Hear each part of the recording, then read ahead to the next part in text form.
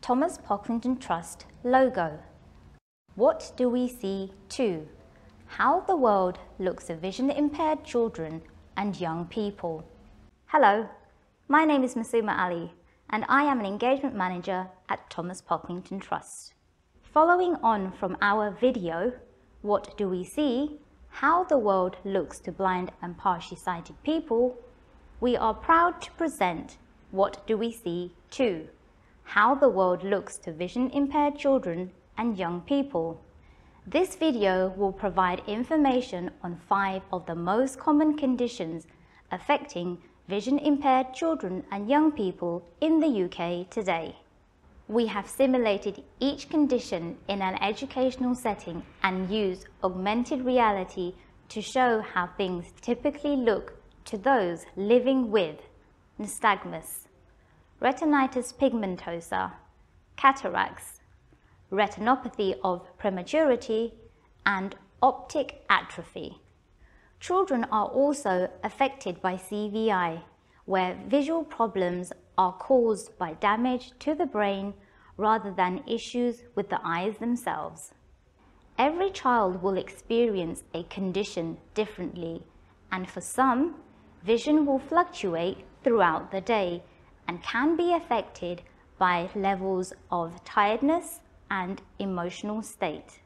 You can watch this as one continuous video or select the condition or conditions of greatest interest to you by using the video bookmark links. At the end, we will provide links on where to find out more about the conditions and the work of Thomas Pocklington Trust. The first condition we would like to show you is nystagmus. Nystagmus is uncontrolled, constant movement and flickering of the eyes. This can be from side to side, up and down, in circular motion, or a combination of these. It affects how clearly a person can see things. As you can see, items and faces at a distance are out of resolution, but can be focused on when they are clearer. Infantile nystagmus develops when the eyes or parts of the brain that process information from the eyes do not develop properly or are damaged. For many children, it is not known why this occurs. People with nystagmus can have variable vision throughout the day and from situation to situation. The most common symptoms of nystagmus are inability to see detail clearly from further than 1 meter away. This causes difficulty in seeing words on a whiteboard, recognizing faces, reading wall-mounted signs and text, particularly in shared books or on screens. Some children with nystagmus will have a flickering movement as they try to focus on an object, as shown here with the mobile phone. Nystagmus can cause reduced speed and depth perception, which can impact on balance, general mobility, and the ability to participate in playground games and physical education. As seen here, glare is a common issue for those with nystagmus and albinism, which can cause a whiting out of the environment. This can be particularly problematic on sunny days and from reflections on light surfaces, including desks and whiteboards. Almost all people with albinism have nystagmus. There is no cure for nystagmus. It can't be corrected by glasses or contact lenses, but with the right support, children with the condition can go on to lead full and independent lives. To support a child with nystagmus, let the child hold or get as close as they need so that they can see as much detail as possible. Accommodate the null point, the head position at which eye movement is reduced and vision is slightly improved. Make sure all learning materials are adapted and modified with the child's chosen print size, simplified diagrams, and preferred paper color or filter. Consider work sampling or giving additional time to complete tasks. Make sure any glasses and contact lenses prescribed for other conditions such as long or short-sightedness are worn so that vision is the best it can be. Avoid exposure to bright light and glare where albinism is present. Retinitis pigmentosa. Retinitis pigmentosa, or RP for short, is the most common type of rod-cone dystrophy. This is an umbrella term describing a range of eye conditions linked by problems with the rod and cone cells on the retina at the back of the eye. RP is often caused by faults or misprints in the part of the genetic code responsible for how the eyes work, and often presents during childhood and into young adulthood. Children and young people with RP will start to notice their vision is blurred at the edges and increasingly poor in dark or dimly lit environments. This is called night blindness. They may also start to experience increased sensitivity to light on sunny days or in brightly lit environments. Over time, deterioration progresses inwards to affect the cone cells around the center of the retina. When this happens, the child or young person may start to notice blurring or hazing in their central vision, with colors becoming dimmer or less sharp. While deterioration is ongoing, it happens in stages, so a young person will have to live with different levels of deterioration. As you will see from this simulation, usually when full deterioration has occurred, some central vision will remain, though this may reduce to a small central tunnel or dot, making it difficult to see most things. There is currently no cure or treatment which can slow down or stop RP from getting worse. Things that can help children and young people with the condition include making sure glasses, sunglasses, contact lenses, and low vision aids are worn, magnifying or increasing both the size and spacing between words in printed documents, ensuring learning materials are positioned in their line of vision, reducing glare and making good use of color contrast. Cataracts. Cataracts occurs when changes in the lens of the eyes cause it to become less transparent. There are two types of childhood cataracts: juvenile cataracts, which develop in childhood, and infantile cataracts, which are present in babies from birth or in the first few months of life. The focus here is on infantile and juvenile cataracts, collectively known as childhood cataracts. At first, changes to the sight may be difficult to notice, but as the cataracts worsen, vision becomes increasingly misty and cloudy. Common causes of cataracts include a genetic fault that causes the lens to develop abnormally, infections picked up by the mother during pregnancy like rubella and chickenpox, an injury to the eye during birth or childhood, the presence of other genetic conditions such as Down syndrome. Infantile cataracts can stop a child from ever developing vision. Early detection is crucial, and why every child in the UK should have their eyes checked for cataracts in the first 3 days of life and again at 6 to 8 weeks old. Cataracts can also cause nystagmus, and in some cases a squint can develop, causing the eyes to point in different directions. Surgery to remove the cloudy lens or lenses is the most common treatment and performed when the impact on vision is significant. In many instances, surgery will replace the cloudy lens with an artificial one, but infants and young children are left without a lens until the eye has matured enough to have an artificial implant. When the cataracts has been removed, this condition is now called aphakia, which is blurring of the vision. This is demonstrated here.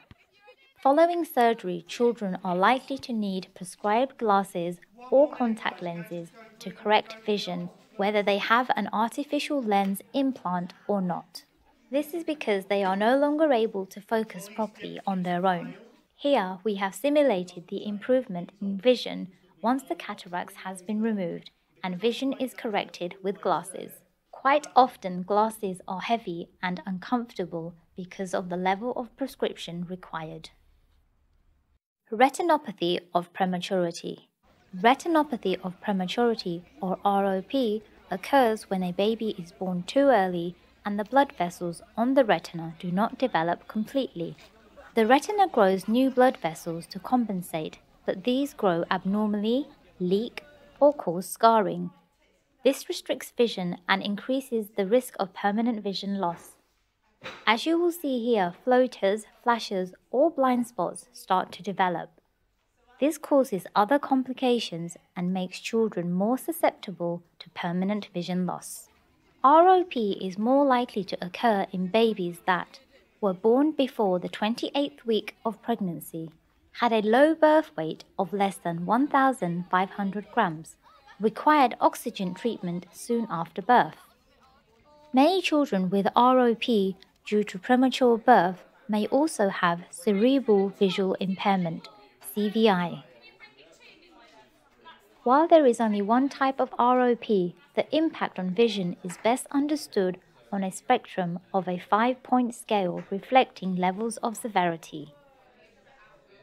At stages 1 to 2, the impact is less severe and in most cases the blood vessels will heal themselves without treatment.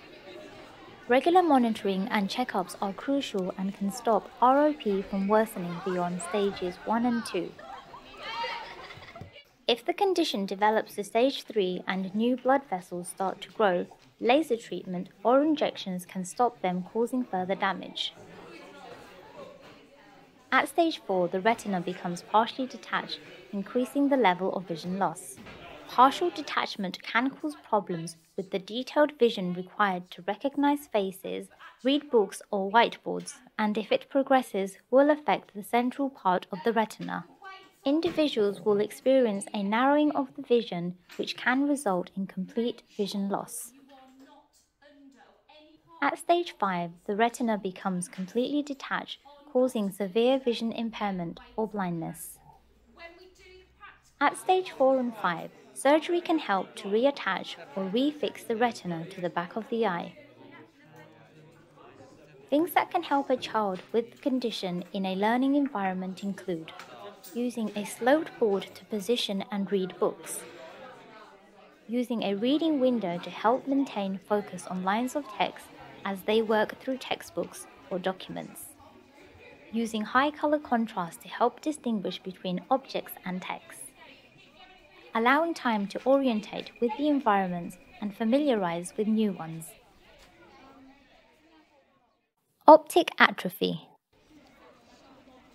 Optic atrophy, or optic neuropathy as it is sometimes known, is a genetic condition that usually starts in childhood and causes vision to deteriorate slowly over time and into young adulthood. As you will see, there is decrease in visual acuity or clarity and sharpness of the central vision, which has become misty. The visual defect spreads outwards from the center. The person will experience decreased color perception and problems with glare. Optic atrophy is caused by mutations in specific genes that prevent cells in the retina from producing. These mutations cause cells to deform and die. The optic nerve slowly wastes away and can no longer transmit visual information to the brain. There are numerous types of optic atrophy depending on the genes affected. Optic atrophy type 1 is the most common and the focus of this video.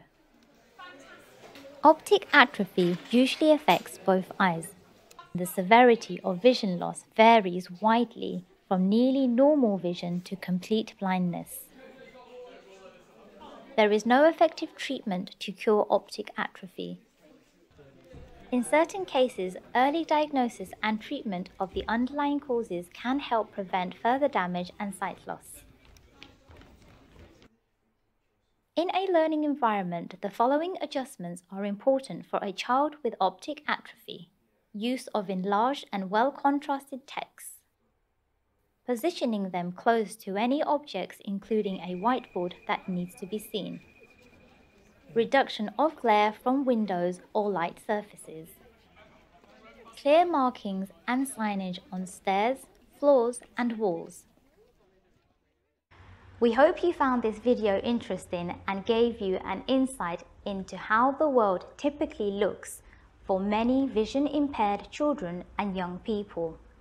We also hope it will help inform the work you do in education or in support of vision impaired children and young people. For children and young people with the conditions shown in this video, support from specialists such as qualified teachers of the visually impaired, QTVI, habilitation or rehabilitation workers, low vision and healthcare professionals can make a huge difference. This video should be used in addition to any professional support. To find out more about Thomas Pocklington Trust and our work in the areas of education, employment, engagement and technology, visit our website pocklington-trust.org.uk. To find out more about the eye conditions in this video, please visit rnib.org.uk/eye-health/eye-conditions. CVI Scotland is a great source of information for CVI. Visit cviscotland.org. If you think this video would be useful to other professionals or parents, please do share it with them.